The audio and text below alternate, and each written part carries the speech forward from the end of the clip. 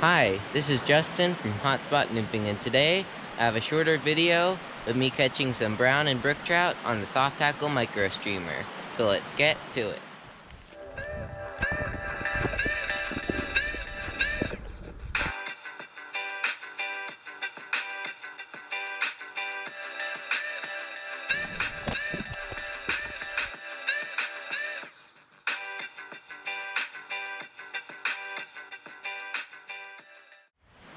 The key today was fishing just about everywhere there might have been a fish, and spots where I didn't think there was going to be a fish. I caught a lot of fish in just a few inches of water, and I thought that was pretty neat.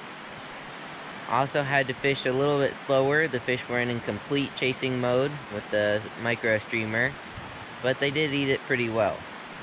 I also worked my way upstream, which allowed me to sneak up from behind the fish because the fish are facing upstream. So I snuck up behind them and I was able to catch them.